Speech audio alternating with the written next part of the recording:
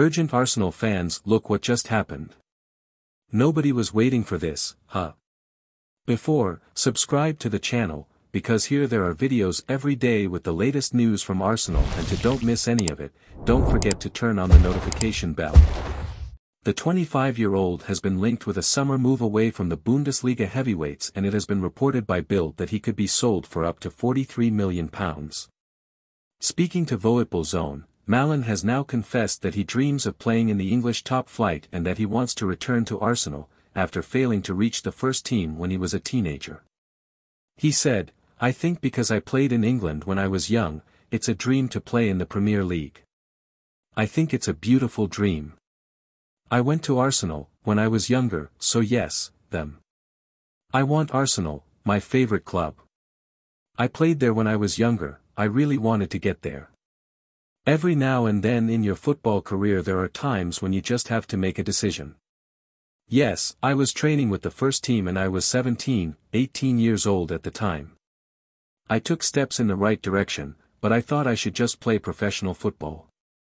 I also saw my teammates playing professional football while I was still playing youth football and knew, leaving, was the right thing to do." Malen is currently in his third season at Dortmund, but there is talk of him leaving the club in the summer. The 25-year-old started the campaign inconsistently but has regained his form in recent months. The striker registered 12 goals and 4 assists in 30 appearances for the German Giants. Most of his goal involvements have come from the right wing, where Arsenal may look for a new backup option. Bukayo Saka has been sensational in the role with 16 goals and 13 assists, but there has been no support off the bench, with Reiss Nelson scoring just 1 goal in his 21 games for the London side. Malen could be the answer to the role of deputy behind Saka. The former Arsenal graduate could also do a similar job on the left wing, where he has played 81 times in his career.